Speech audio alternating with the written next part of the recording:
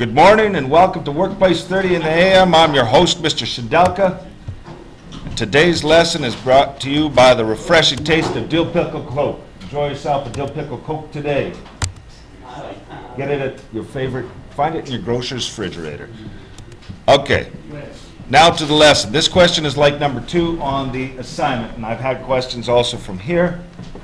Let's see if this will record and work.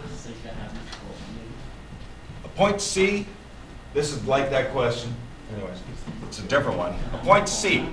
Hey guys, record. Point C is rotated counterclockwise about the origin, 90 degrees.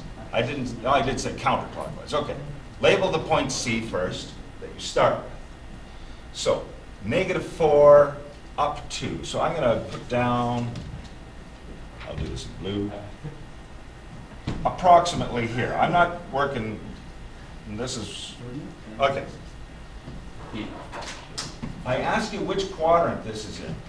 So I'm looking for this, that's what I'm looking for here. Boom. You guys know your quadrants anymore?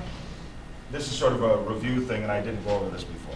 This is quadrant 1, this is quadrant 2, this is in quadrant 2, but incidentally, this is quadrant 3. I had a hook on there, it was sticky. And this is quadrant 4. Okay. My point C is in quadrant 2. Now C2, when you do the change, or C prime, or whatever you want, the second thing.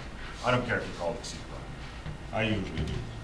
If you rotate this 90 degrees counterclockwise, I'm talking about a rotation about the origin this way, right?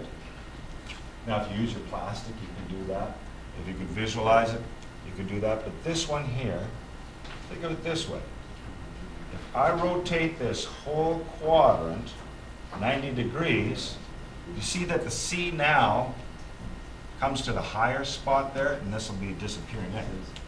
You guys get that idea of flipping it, twirling it, counterclockwise? So I'm going to draw in my new point, C,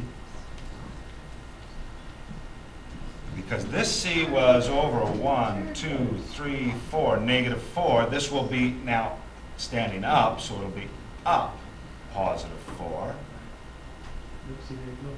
This is my C2. And it'll be over, instead of 2 this way, for this one here, right? This one will be over 2 here. I put, what my tick marks didn't, okay, my tick marks are way off, but hopefully you see the idea.